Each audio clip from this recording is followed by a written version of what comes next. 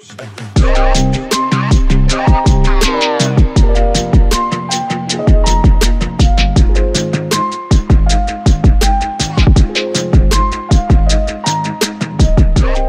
figure 8. So this drill we're working is acceleration, deceleration, and then footwork to spin and come around a cone. So think of a wide receiver breaking at the top of a route, except we're not jab stepping, we're continuing through that cone. So it's a simple drill. All we need is markers or cones.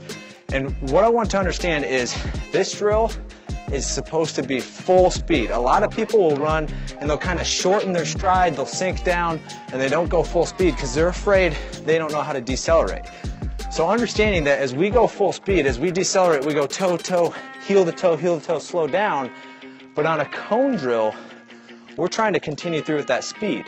So we're going to keep the weight mainly on the balls of our feet. We may have one heel step that slows us down, and then we're going to shift again because we got to keep our hips in an anterior tilt to make sure we're over the top and we're spinning around the cone.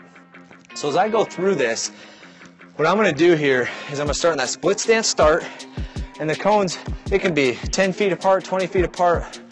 I just want our athletes to understand, or yourself to understand, that you're trying to go full speed. So I'm going to sprint full speed, and I'm going to make a figure 8 understanding around these cones.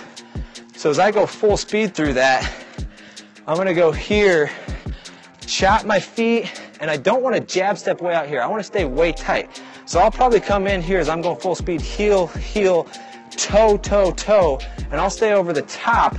I'll even probably come where I'm coming around the cone. My weight will be over here, but my feet will be here. So I'm chopping and staying on the balls of my feet. How that's happening is my arms are continuing to move. If I stop my arms, my opponent knows that I'm stopping. So if I come in here and I go like this, I'm putting on the brakes, and I don't want to do that. So I want to make sure I'm pumping my arms through the cone, sinking my hips, loading my hamstrings to help slow me down, pumping through. My head turns to tell my body where to go, and then I come from here. Once I get about a third or 2/3 of the way around the cone, I'm going to pivot step and push and drive out.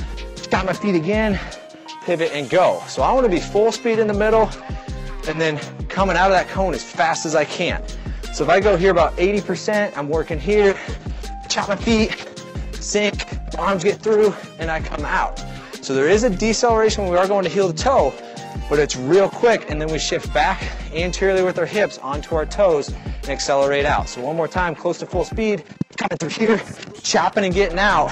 My head leads that spin, but my arms help my feet as I pump through to chop, get out, and accelerate to that next cone.